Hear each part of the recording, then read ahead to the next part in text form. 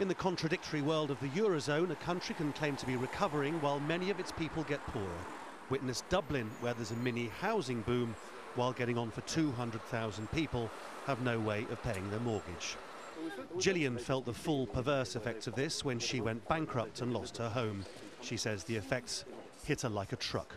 I really understand what it's like to feel no hope, because during those 6 months I was a dead zombie. I was barely functioning. I could hardly put one foot in front of the other, and it was horrendous place to be.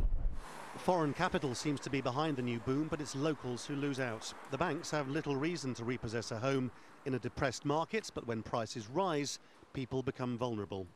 Peter McVerry was granted the freedom of the city of Dublin a few days ago for his tireless work with the homeless, and he's witnessed this new phenomenon firsthand. The majority of people today who are becoming homeless are ordinary working class and even middle class people who simply can no longer afford to pay for accommodation.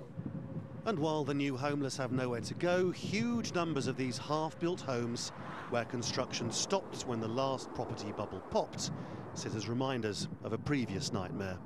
So there's this most extraordinary situation now that's developed in Ireland, where the government says there's not enough housing for property speculators and foreign investors. Homeless campaigners are saying there's a desperate lack of affordable housing for the dispossessed and the poor, and yet there are thousands and thousands of empty, unoccupied homes like this all over Ireland, which apparently nobody wants. Never again, the Irish government has said over and over, will it repeat the mistakes of the past which destroyed so much. So is that no longer true? We do not and never will again get to a situation where it's the property owners and the developers who lead in terms of where we build houses. It will be about the community, not about the developers.